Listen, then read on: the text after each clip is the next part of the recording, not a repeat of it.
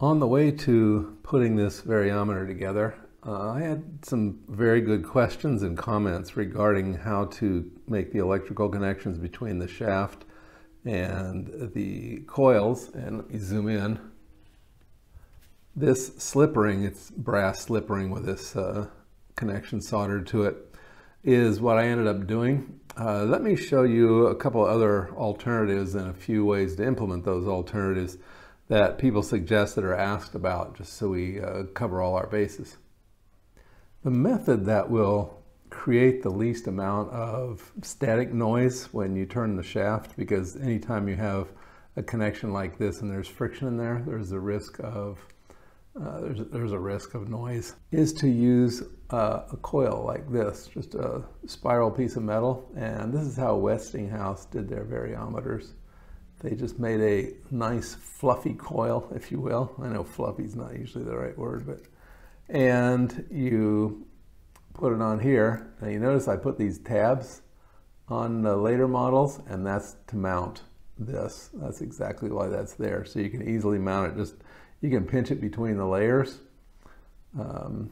or you can attach it below, screw it on, however you want to do it. And then the center part, you would, I'll get my finger out of the way. You can curl this around there, the shaft, solder it. On a bigger shaft, you can put a tiny screw, anything like that to make a good electrical connection to the shaft. The drawback, as I already pointed out, is this is kind of stiff. This is supposed to be pure nickel. Nickel doesn't work hardened. You can bend it back and forth a lot before it breaks a lot. And this turns out to be nickel-plated steel, and everything I ordered online that claimed to be pure nickel was nickel-plated steel.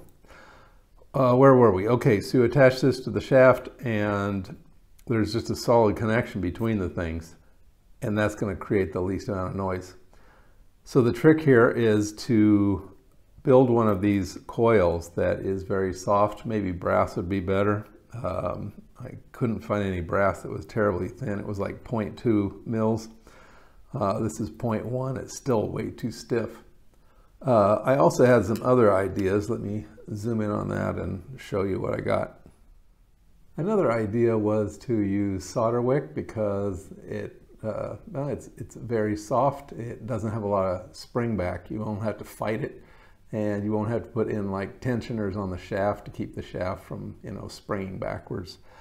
However, it doesn't have as very much lateral stability, so it won't hold a coil shape very nicely.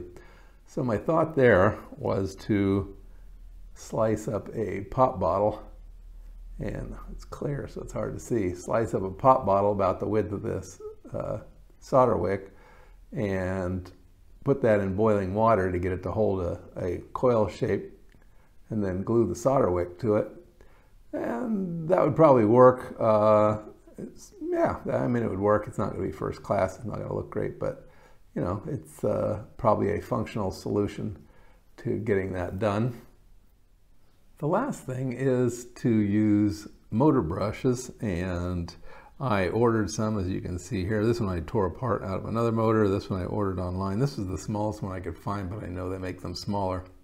And the different thoughts I had on these, I thought I could just take a brass bar, put it across here, and mount this on there like that. Yeah, it would be good to have one on each side so there was symmetrical force on the shaft.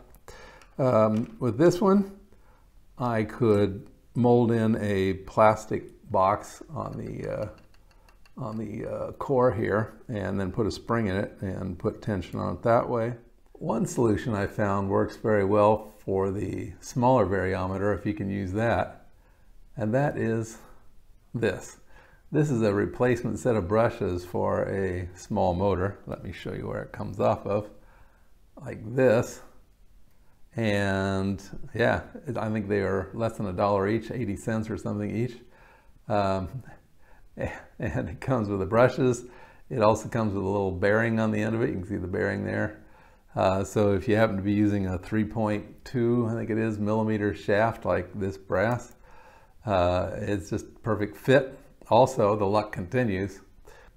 This, if I remove the brass bushing that I had in there originally, then there's notches in the side right here that fit right over these tabs on both sides, and this thing will just slide on. So, wow, yeah, if I would have done that originally, I don't think I would have gone any farther. I would have stopped with this one.